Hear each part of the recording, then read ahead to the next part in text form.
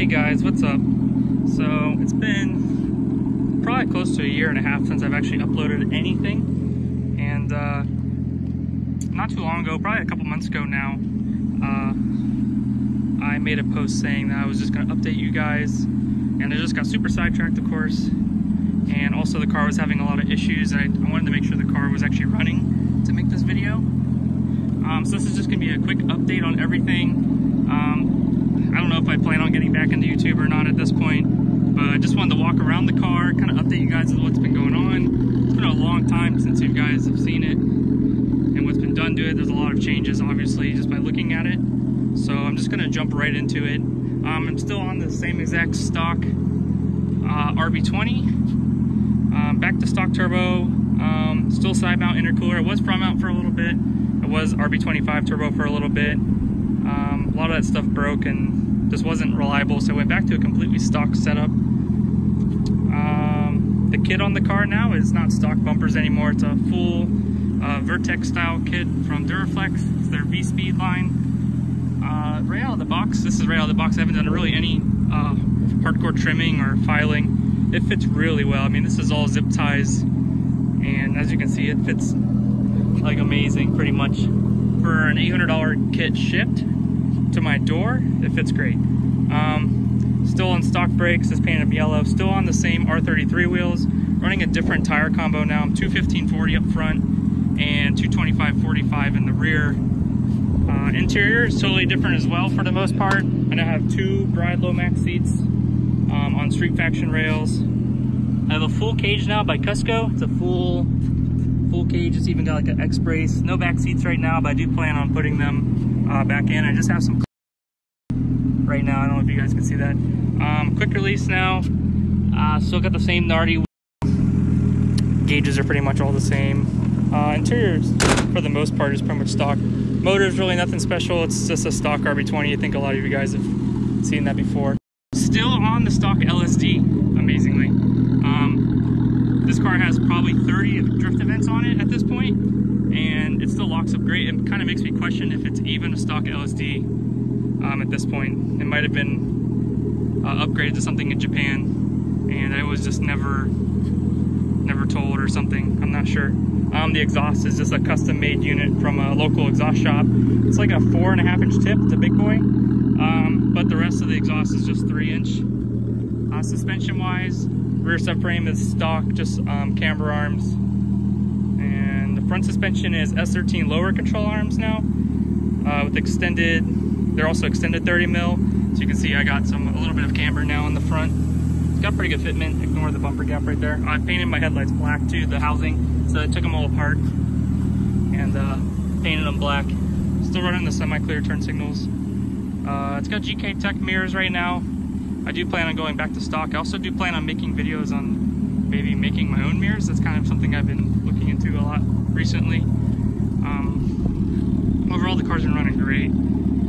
I did blow the head gasket on it recently, so I've definitely been careful with it. It is actually, I lied to you guys. It is ARP head studs now. So it's ARP head studs, Nissan OEM head gasket, and that's it pretty much. No cams. I had to make cams for a little bit too. Sold those. Just back to a stock setup right now, because at the moment this is my only car. So I've definitely been questioning like what kind of mods and stuff I choose, because I want to be able to drive it every single day. Oh, something happened. I wanted to shut off here for a reason. I've been chasing a boost leak lately. So let's see here. Everything looks okay. There we go. I have this cool Blitz boost gauge with the carbon thing now. I'll just away in case it does want to get hot on me. I'll be able to know, and you guys can hear me a little bit better. Hopefully the wind noise is okay. I did make my own clear taillights as well. They do light up red at night. Don't know if you'll be able to see that. I think one of my bulbs is out. Yeah, here you go. You can see. So as you can see, clear tails. If you guys want me to, I can put a video up on how I made those. They're pretty cool, pretty simple. Like, cost me legit probably 15-20 bucks to make those. I just bought a Dremel and some random material that they're made out of. I'm trying to think what else. Not much else has changed. Just been driving it a lot. Unfortunately, the speedo broke because at the track one day, the speedo gear fell out of the transmission because there's just a single 10mm bolt that holds it on, and they tend to wiggle loose if you don't have the locking tab on them. So that fell out, and I probably lost about a quart of tranny fluid. So I just finished the rest of the day with no speedo, and I just haven't been able to replace it since because it's a mechanical unit. I've been finding a lot of later ones like R33s and S14s use an electronic unit. But I've been looking for a mechanical one that's not ridiculously priced. I'm not looking for a brand new one either. Not really at any point. Anyways, yeah, but what I meant was the mileage isn't as accurate as I wish it was. I probably put 30,000-40,000 miles on this car just by me over the last 3 years now of ownership. And I love it. It's great. I'll do one more walk around. It's pretty low, to be honest. I want to go lower in the rear. The front's perfect for me. The rear, I kind of wish I could tuck a little bit more tire. Yeah, I think that's pretty much it. One more major thing as well is some of my OG subscribers, they know that I lived in Ohio. I don't live in Ohio anymore at all. I live in Texas now. I'm in San Antonio. So ignore the yellow. I know you guys can see that. That's gonna get changed hopefully, or finished with the rest of the car. I have yellow calipers right now. I think that flows pretty well with the red, to be honest. Yeah, but I live in Texas now, so the heat's killing me. I need to get the AC in this working. I broke the idler pulley a long time ago in Ohio. I just had no really intention to fix it because it never got that hot. Since I moved though, it's been ridiculously warm. So I've been kind of messing with that, but I'm getting a weird code for the AC unit. I'm getting like a -26, which has something to do with the doors that lets cold air and hot air in. It's faulty, but trying to think what else. I don't know if there's actually a dent on the fender now, a couple dents right there. That kind of sucks. That was my fault, just for pulling the motor, and the tranny like swung around and it hit the stupid fender. I have fiberglass fenders at home, but I don't know, they don't fit that well, and I would have to run more spacers up front. I'm running, actually up front, I'll show you what spacers I'm running. It's this GK Tech 15 mil, so a bolt-on, but a very small bolt-on. It has extended studs on it. So that way, if you want to, you can stack the slip-on spacers on top. So I always have that option. I'm not sure, my roof, I've never painted my roof still, as long as you guys know. This is like OG since the day I bought the car. Roof's all faded still. It doesn't really bug me. It's kind of like patina, I guess, right? Maybe in 20-30 years I'll just clear it and it'll look cool.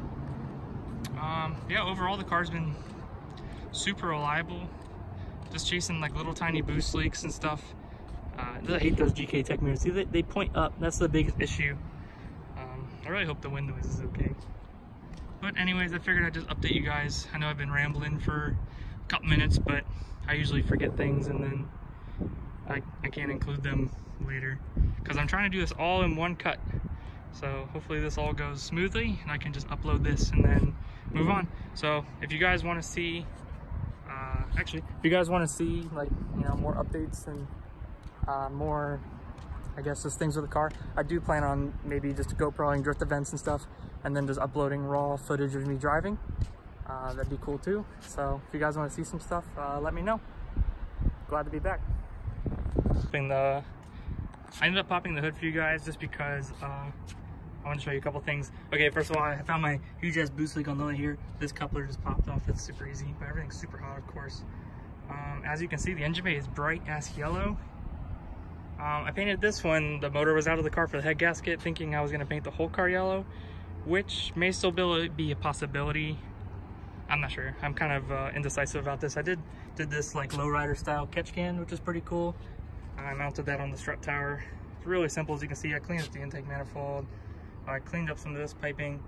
This isn't the OEM piping, but because when I went front mount, I was dumb and I got rid of it. So you can see there's still a hole here from when I was front mount. I might go back to that, I'm not sure. I'm running S14 reservoir that's currently zip tied to the coilover. Nismo strut base, strut brace, stuff like that. Stock nav, stock basically everything. AC is back in the car. I don't know if you can see the condenser and the idler pulley. So I do have it, but I'm getting some codes as I told you guys.